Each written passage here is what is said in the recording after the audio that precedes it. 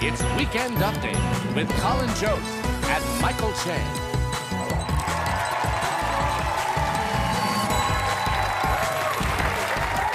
Good evening, everyone. Welcome to Weekend Update. I'm Michael Che. I'm Colin, Jost.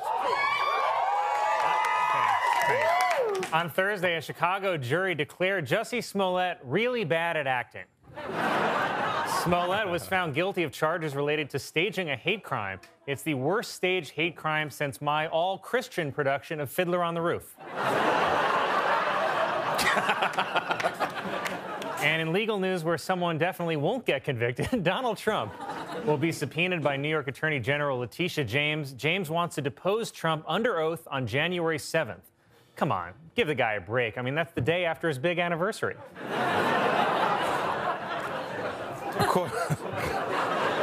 According to a new report, a former staff member for Vice President Kamala Harris says that she often fails to read briefing material and is unprepared for meetings. While, it feels really amazing to finally see someone in the White House who's just like me. After the tree outside of Fox News headquarters was set on fire by a homeless man, Fox and Friends host Ainsley Earhart said, "This Scrooge is not going to get away with it." And nothing has ever explained Fox News better than a rich white lady calling a homeless man Scrooge.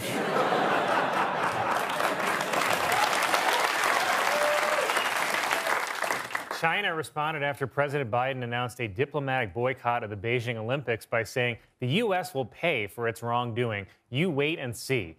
But America isn't scared by your threats. And even though NBC is broadcasting the Olympics, they aren't afraid to let me speak my mind about what the Chinese government is up to. So you listen.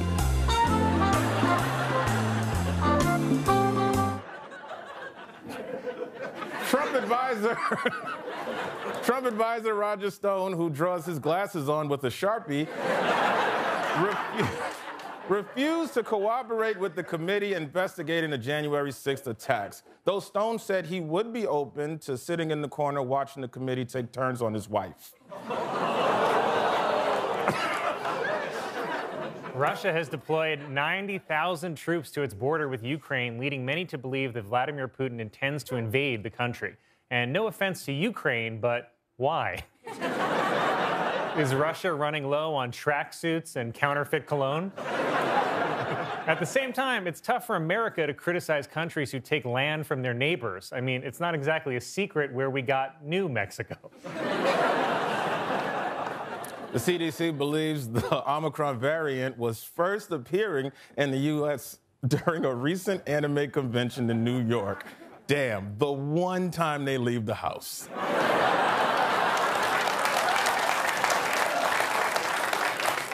New York City will require all children over the age of 5 to show proof of vaccination before dining indoors or going to an entertainment venue. Because if there's one thing a 5-year-old can do, it's keep track of a small piece of paper. After CNN fired Chris Cuomo, it was revealed that the former anchor has been accused of sexual misconduct just like his older brother. Well, those two are quite a pair, said Cuomo to a female co-worker.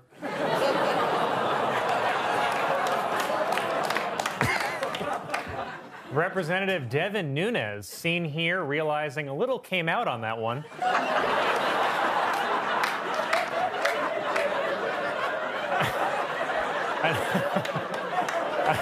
Announced that he is leaving Congress to become CEO of Trump's new social media company, which, again, just based on this photo, will be called Squirt.